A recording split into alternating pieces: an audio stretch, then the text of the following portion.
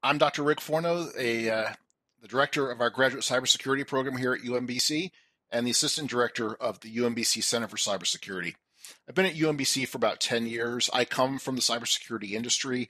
I've been the proverbial hands-on keyboard geek all the way through to a chief security officer for a company that during .com really was at the center of the internet. During my career, I've kind of done it all, but one of my key areas or my interests and expertise, if you will, is in the area of incident response, incident handling, incident management. In other words, what happens when bad things happen, or as I say, what happens when things go boom? So this talk is going to talk a little bit about how we incorporate cybersecurity thinking into emergencies, not just cybersecurity related, but more broadly about physical incidents like COVID-19, like disasters, like earthquakes. So this is going to be a fairly informal conversation today, talking about cybersecurity concerns in an emergency response sense. As I said, my background is in incident handling, incident response. I've done communications unit building for hurricanes down in South Florida earlier on. I've coordinated large-scale cybersecurity incidents and emergencies in corporate America. So as I say, incident response is pretty near and dear to my heart. Before I get started, I want to throw out a rhetorical question. Does anybody know what the witching hour is for people, for first responders, regardless of industry? Does anybody have any idea what the witching hour is? The witching hour for most responders is 5 o'clock on a Friday afternoon. That is when things break. That is when major hacks take place.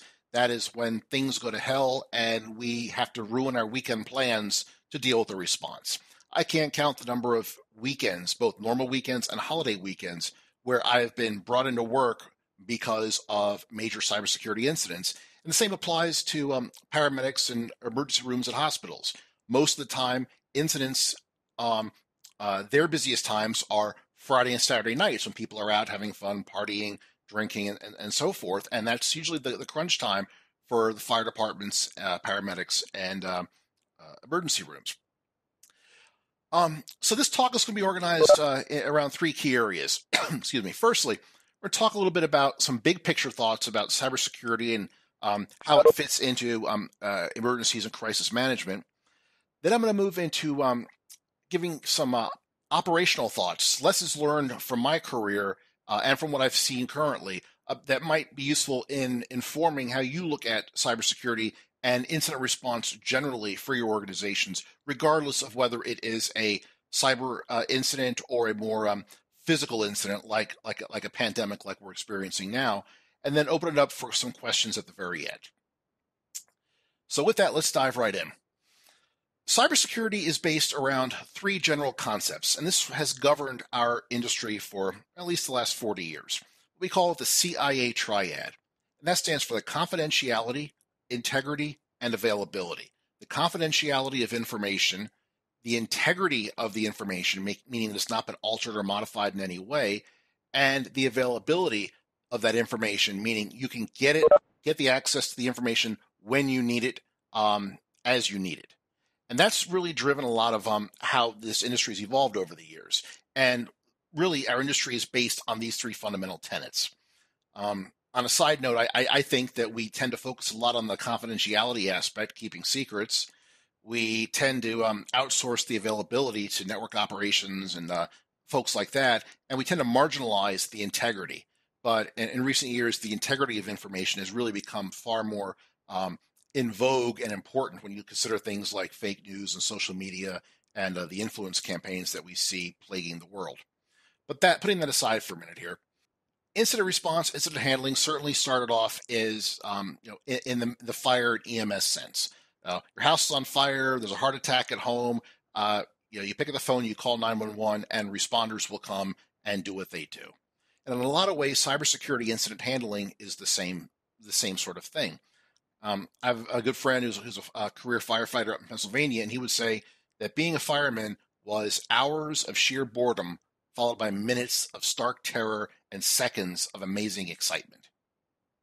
And that's actually pretty true if you think about it. Cybersecurity, that really applies to cybersecurity as well, because much of our time is spent doing analysis and audits and log file reviews and uh, configuring systems to protect information and information assets. But then, and that's routine. It gets kind of boring after a while. But at some point, something bad happens. We get a surge of adrenaline, and we go after the problem. So it's a very similar mindset and model for cybersecurity incident response, just as it is for incident response in the real world. So it's very similar in that regard. A lot of times, responders, again, of whatever stripe, prepare. There are tabletop exercises, there are war games, there are training courses and scenarios, but in all honesty, there's no substitute for actual live experience during an incident, either watching it or going through it firsthand.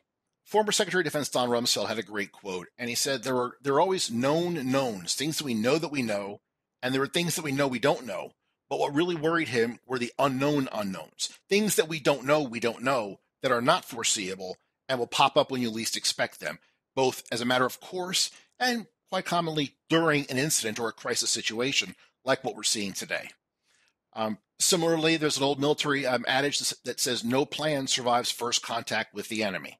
All the preparation, all the policies, all the procedures and processes we've developed are great. They get us to the gate, to a starting point. But once the incident unfolds, once the emergency takes place, those unknowns start coming into view. That plan may need to be changed on the fly based on the situation on the ground, based on your awareness of how things are evolving. So preparation is helpful, but it really only goes so far. But where it does help is identifying gaps in your operational processes and particularly the resourcing of how you would respond to an incident. You schedule a drill, a cybersecurity drill, or a pandemic response drill, or a fire drill, and you see where there are gaps in your planning.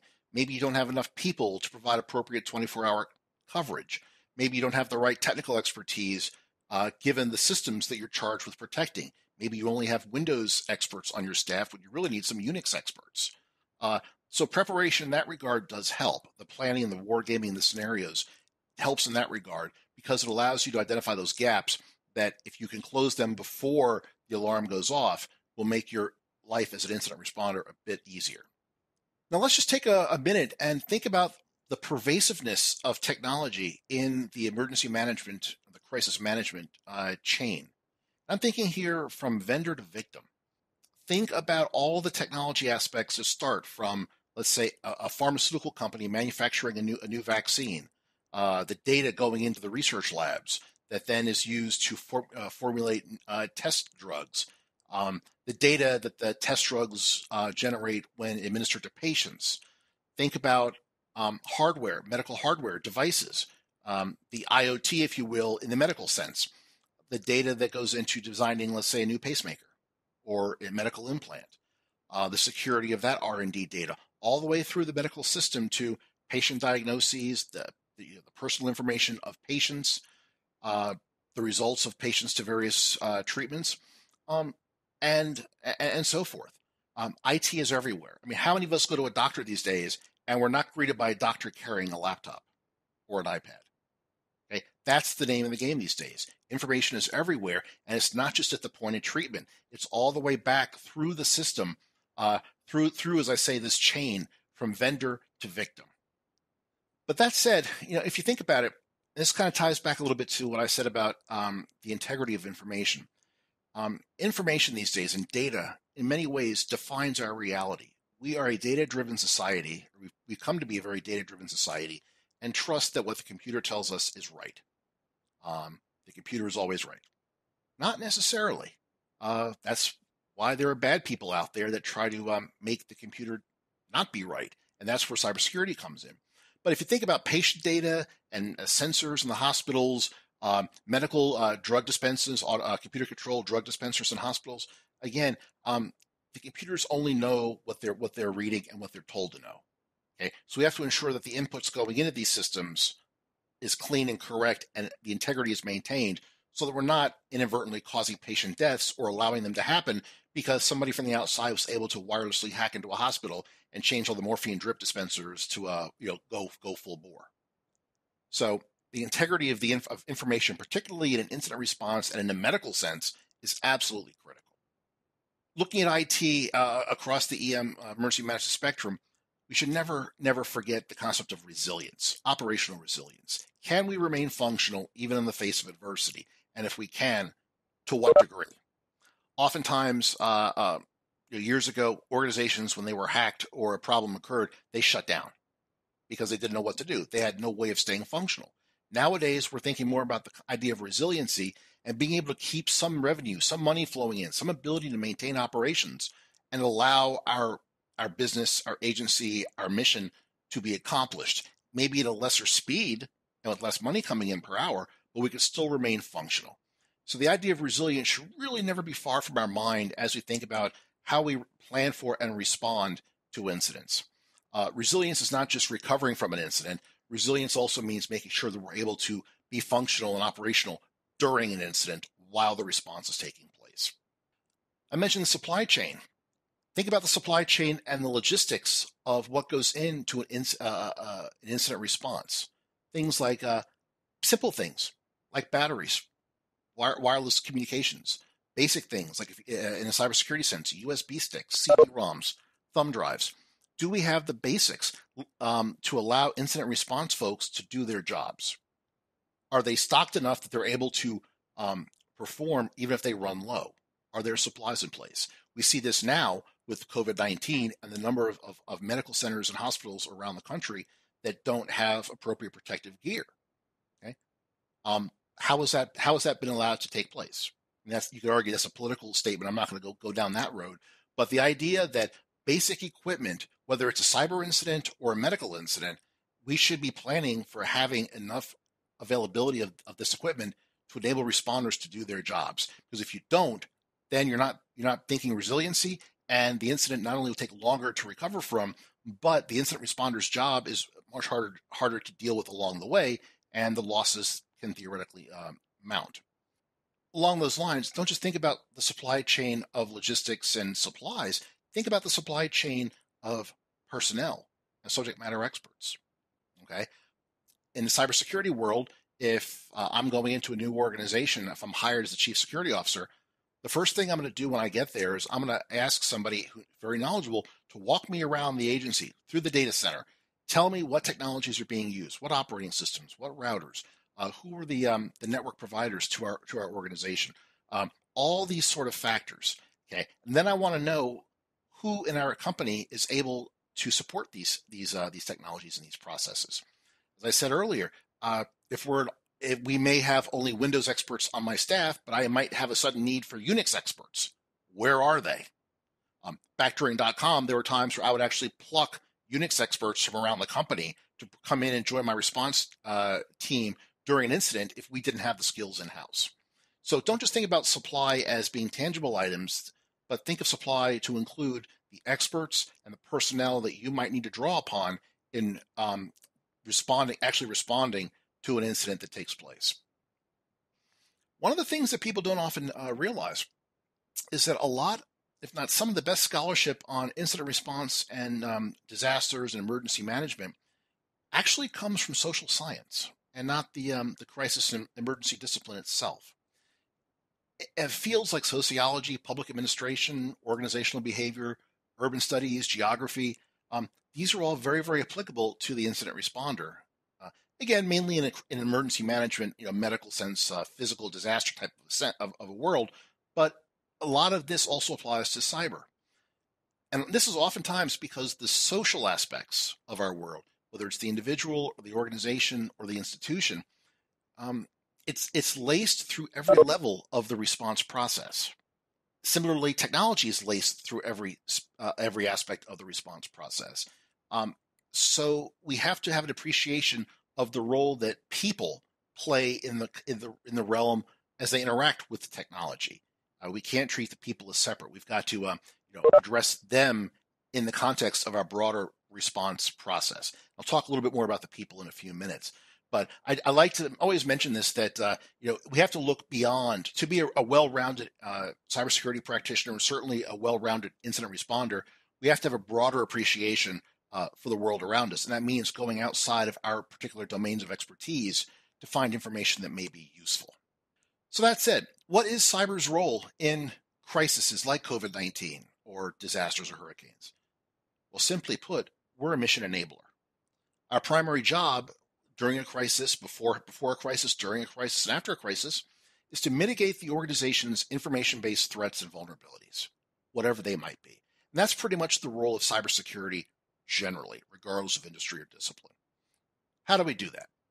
Well, firstly, we would employ risk-based thinking, systems thinking, even if you want to go down the road of actor network theory, whatever. But you're looking at not just the technology by itself, individual devices and firewalls and routers and network designs and servers, but you're also looking at how they interact and interconnect with each other.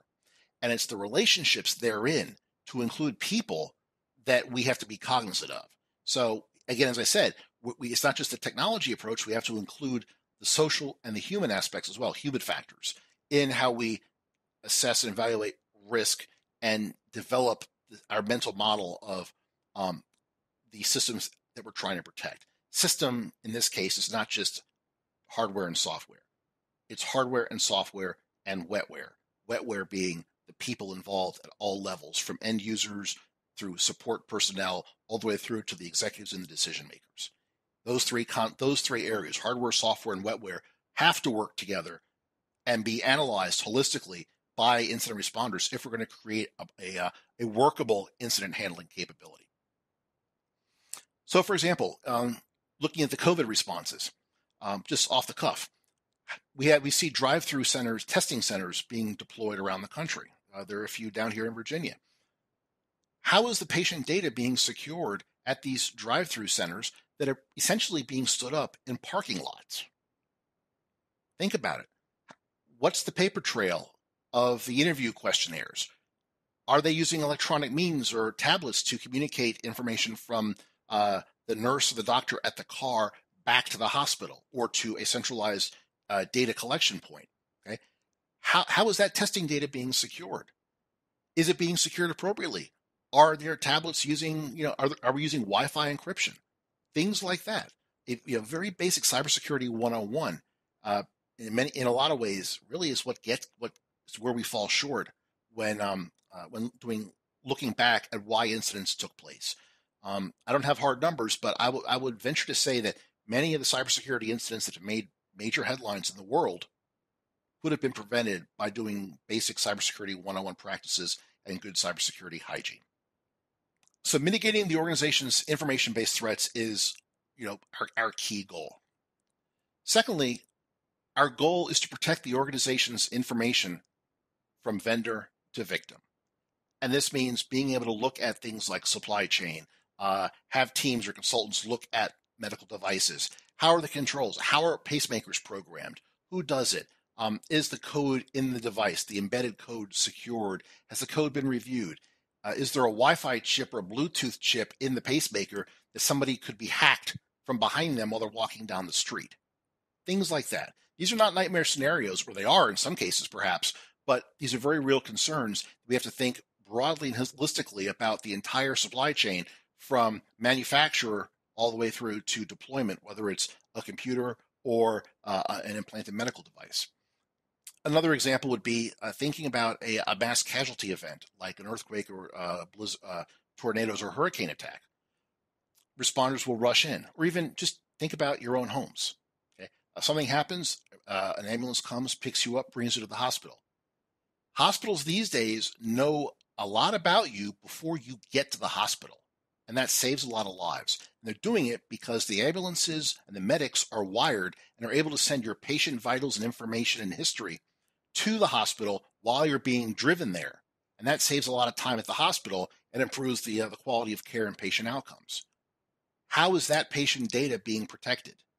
If you have a mass casualty event, are the computers and the radios that are exchanging patient data or weather data in the case of wildfires, are those information flows being protected in a way that some outsider, some unauthorized third party can't be causing mischief and injecting false or misleading data to screw the response process and mislead responders? These are kind of the things we have to consider, and it's not being paranoid. It's being realistic, because these are very likely vectors for a bad guy, whether it's a criminal or a terrorist or a nation state, to cause damage and make an already bad situation, a wildfire, even worse. We don't want to make it more difficult for ourselves than it already is. Next, the role of cybersecurity in incident response is preventing and helping guard against insider threats. And that's where we come in to work with the security teams, HR, and other folks to make sure that those involved and touching our information and information assets have been properly vetted, and that the controls are in place, both procedural and technical, to minimize the chances of some nefarious insider gaining unauthorized access to information to cause mischief.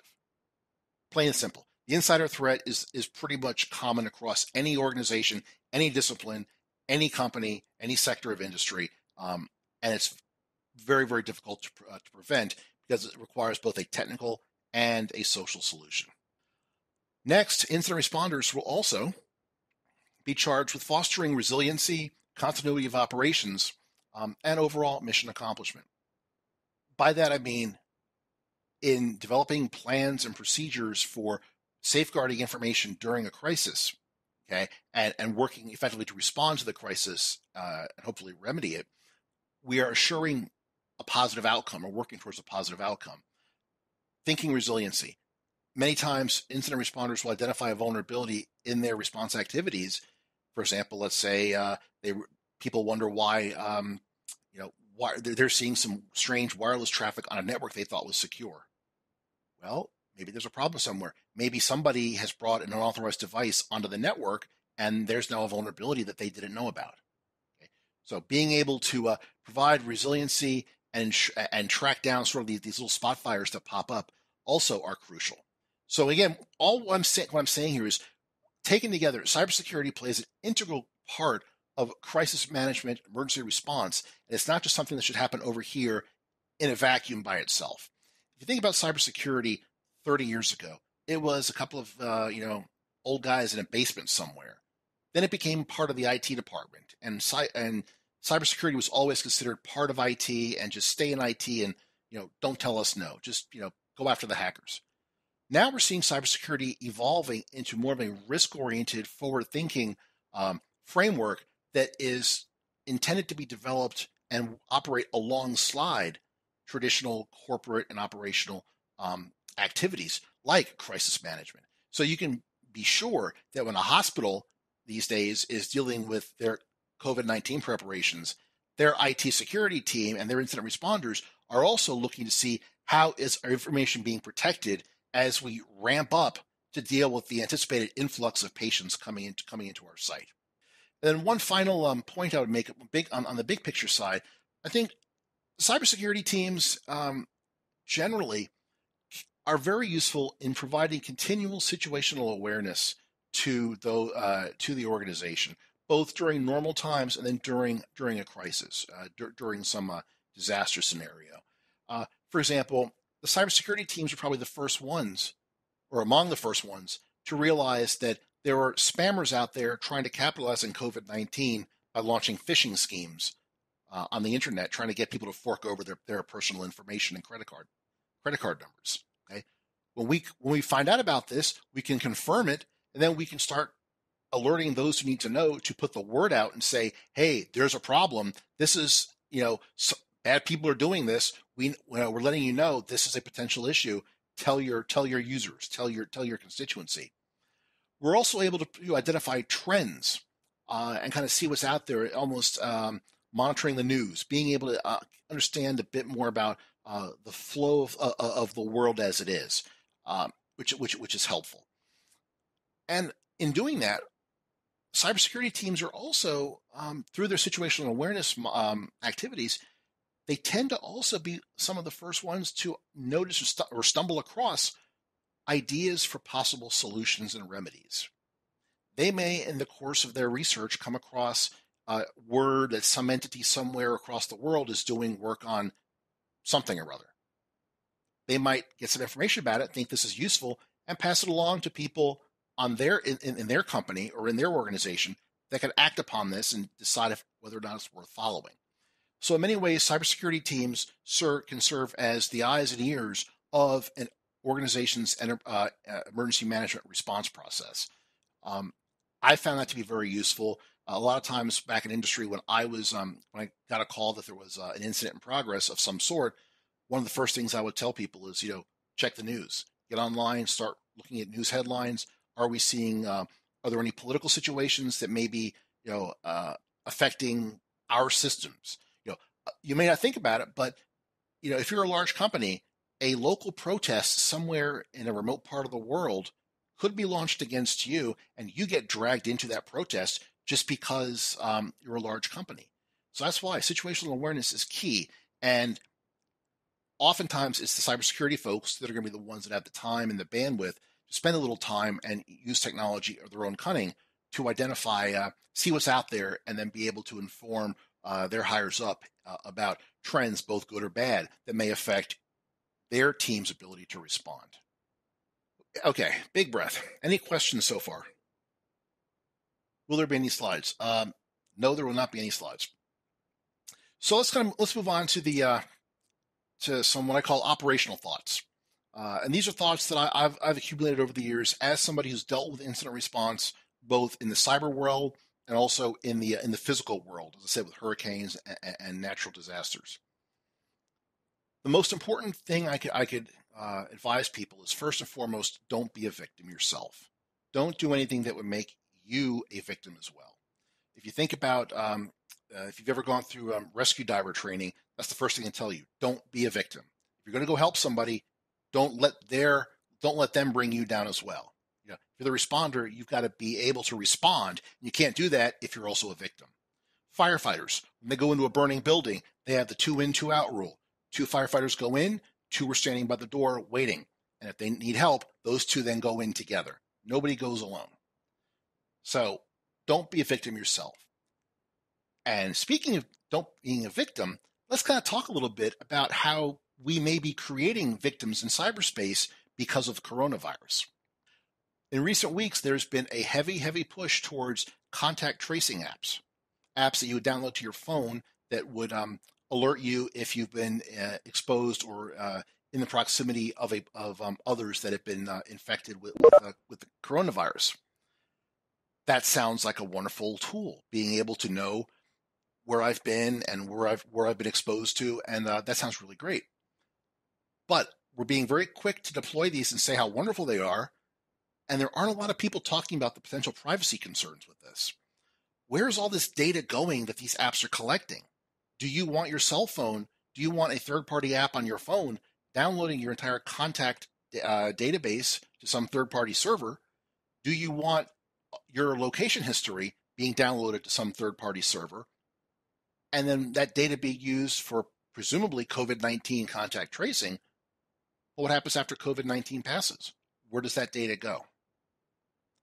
Serious privacy concerns and even some security concerns can arise by rushing to deploy technology to meet a crisis without having fully thought through the ramifications. Now, granted, online privacy is an ongoing perennial debate, but I'm seeing some people, whether it's the ACLU, other academics, and some cyber experts, really pushing back on the idea that just because the app can do all this, it should be pushed out and forced on people. Interestingly, USC and Emory just received an NSF grant to develop an app to do just this for students. And this app would then allow these schools to create a risk score for students based on what the app reports. And that could affect things like housing or where they could eat or things like that. That's a pretty scary thought if you think about it. And in some ways, it's taking what China has done with creating a social reputation score, like a credit score, and applying it at the micro level in the name of dealing with COVID-19 response. So we have to be very careful when we roll out new technologies in the middle of a crisis like the pandemic to make sure that we're doing it in a way that's safe and reliable, privacy preserving, and does not make those who use it a victim as well. We're in the very early innings of these contact tracing apps, and I'm sure there's going to be a lot more coming out in the next couple of weeks about their utility and how the security and privacy of that data might be maintained. Who owns the data? Should the data reside on the phone or be uploaded to a cloud somewhere? How long is the data allowed to be accessed by a third party?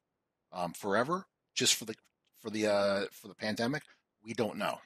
So again, we can't just rush in to push out products and services without thinking through some of these ramifications that could have long-term consequences.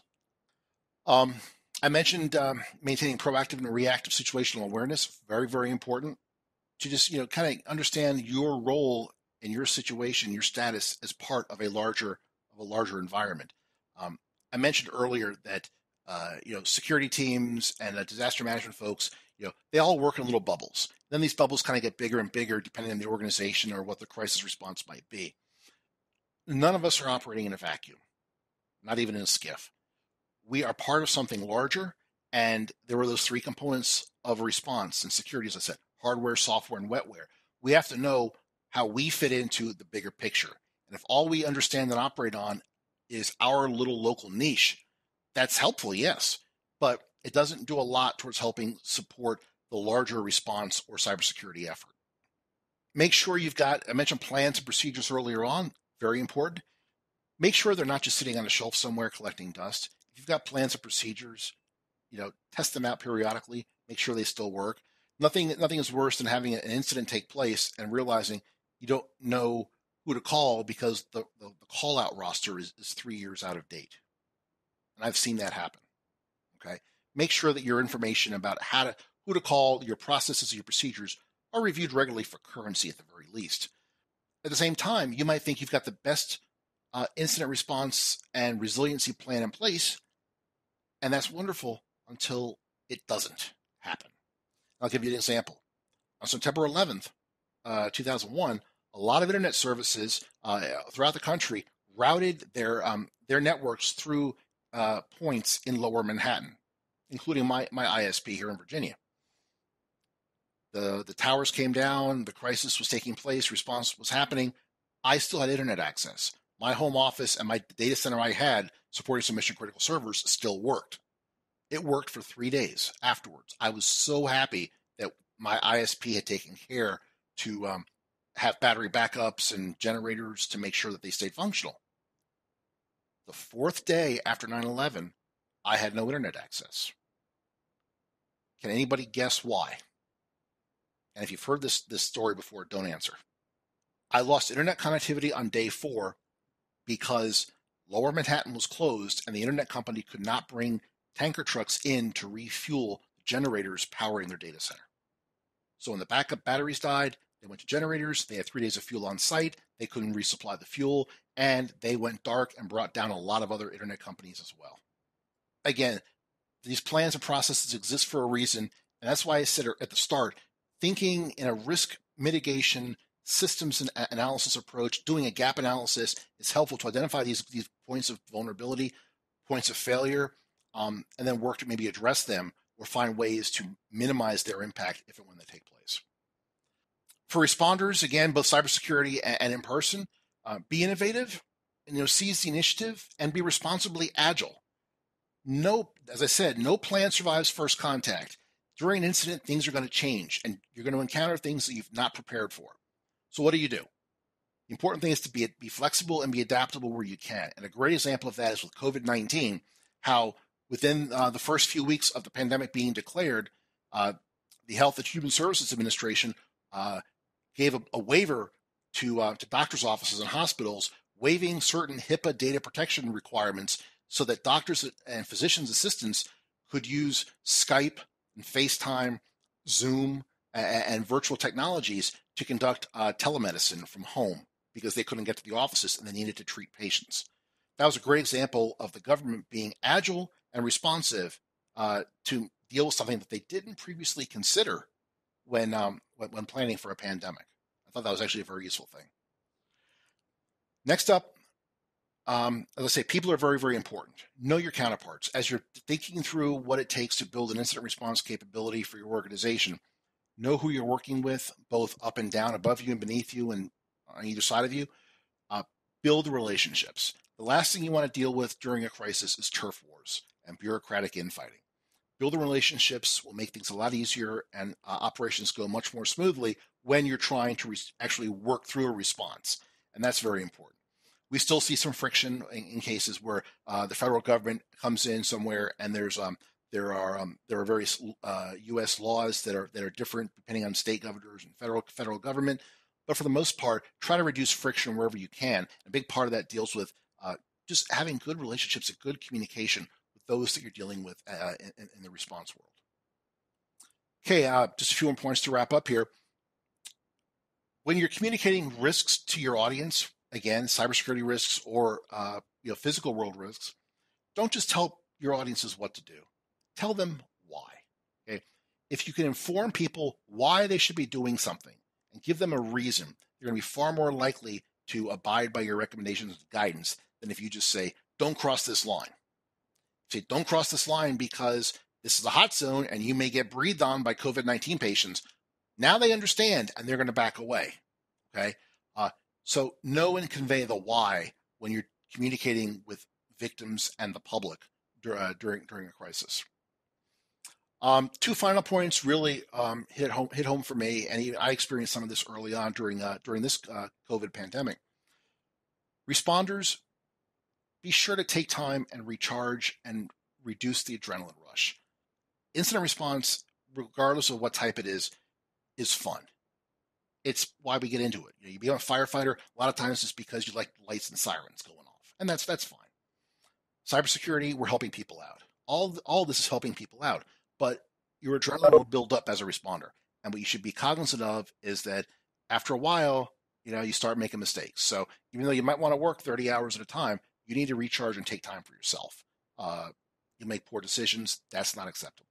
So recognize the adrenaline rush during incidents, during crises, and know when to scale back a little bit so that you could remain at peak efficiency while not burning yourself out. And finally, the last point I would leave you with in terms of some tips and operational thoughts on incident response, regardless of the type of incident or crisis, is one word: pizza. Pizza, because you as an incident responder and someone leading an incident response team should always be careful to be mindful of your team's well-being first. And if you're going to keep a lot of people after work or over a weekend from a bunch of different departments, you need to set the right expectation that you're looking out for them and that you care about them.